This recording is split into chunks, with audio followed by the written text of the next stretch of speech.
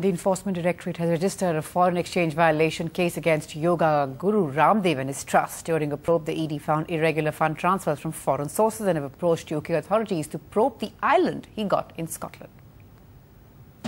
Baba Ramdev's 1,100 crore rupee yoga empire in trouble. The Enforcement Directorate has slapped a case against it for a foreign exchange violation of rupees 7 crore. Under scrutiny, the little Cumbria island, just off Scotland, which was gifted by followers and serves as Ramdev's overseas wellness centre.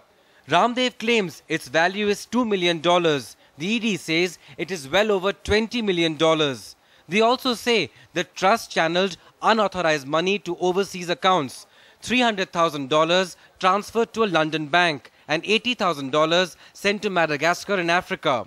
Also under the scanner, exports of Ayurvedic medicines, which the trust did not receive any payments for in India.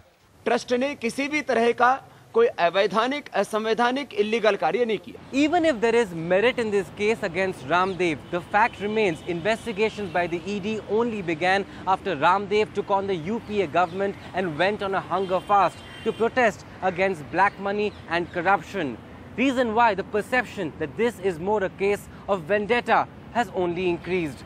In New Delhi, Tejas Mehta for NDTV. NDTV's cricket app, Android and iPhone. Fastest scorecard, special analysis and much more. Download free. ndtv.com/apps.